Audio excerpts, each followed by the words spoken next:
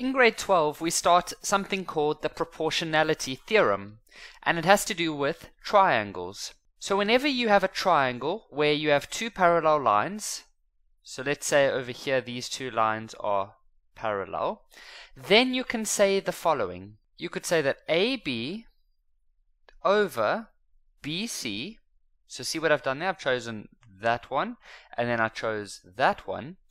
Well, that's going to be the exact same as AD over DE. So I'm not saying that the length of AB is the same as AD. You can clearly see that these two lengths are not the same, but it is the ratio that stays the same. And I could choose other combinations. I could say AB, so that's this one, over the whole length from A to C. Then on the other side, I would choose AD, and then I would have to choose the whole length of AE.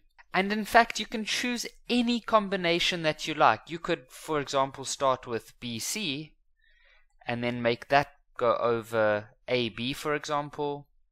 Then as long as on the other side you match it. So BC matches with DE and AB matches with AD. And over here, whether you write BC or CB, that doesn't really matter.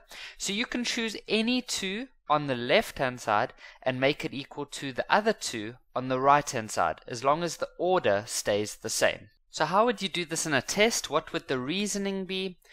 So in this question, we need to solve for x. So what we know is, for example, we can say that AB, so we can say, for example, AB over BC, so that's this one divided by this one, must be equal to, now you match it. So on that side, it's going to be AD over DE. Now what would your reasoning be? Well, I've seen two different types of reasons that different students use. The more common one is people say prop theorem, because that stands for proportionality theorem.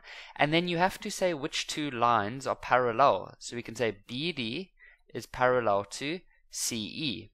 The other reason that I've seen some students use is they'll say AB over BC is equal to AD over DE, and then they'll say line parallel to one, well no, I think they just say to side of triangle. Line parallel to side of triangle. So just see which one your teacher uses.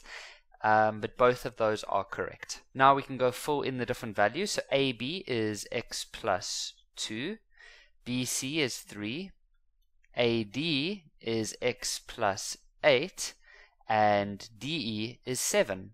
Now what we do in this moment is we cross multiply. So the 7 will go up to the top, and the 3 will go over there. So that's on the left. We're going to be left with 7x plus 2 equals to 3x plus 8 on the right.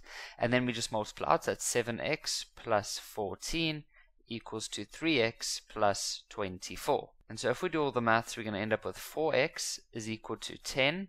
And so x is equal to 2.5.